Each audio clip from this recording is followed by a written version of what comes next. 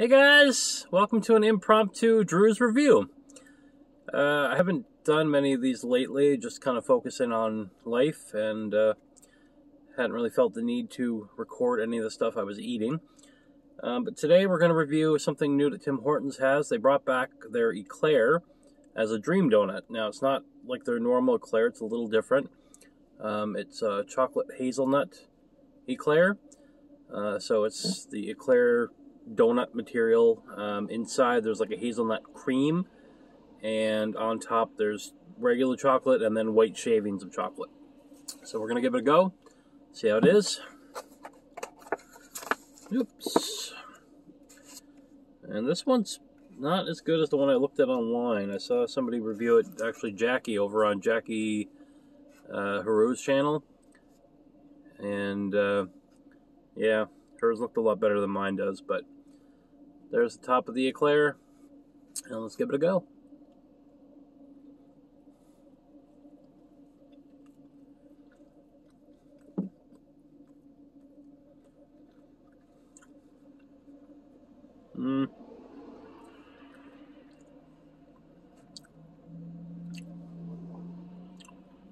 First off, this isn't an Eclair.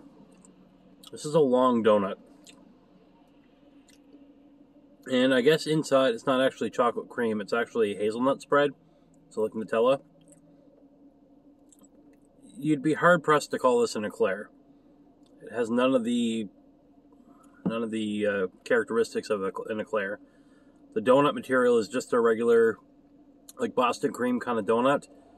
I'll give it another bite here, see.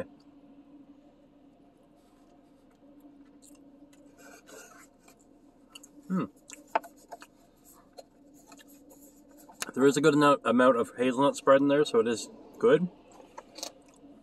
And messy, apparently. So yeah, it's a good donut. I just wouldn't call that an Eclair. If you've ever had an actual Eclair, that's nowhere near. Even I'm pretty sure the donut material in Eclairs is like softer. It's like airier. So, although it's good, I wouldn't call it an Eclair. I'd call it a specialty. I mean, it is a dream donut. They do call it a dream donut. I just don't think the name Eclair should apply to it. Anyway, I'm not going to keep going on about it. As a donut, it's 7 or 8 out of 10. It's pretty good. As an Eclair, no. So, give it a try yourself, guys. And I hopefully will start coming back with some more episodes here soon. You know, once life gets a little less complicated, as we all know it is right now with things going on. So, thanks for tuning in, and I'll see you in the next one.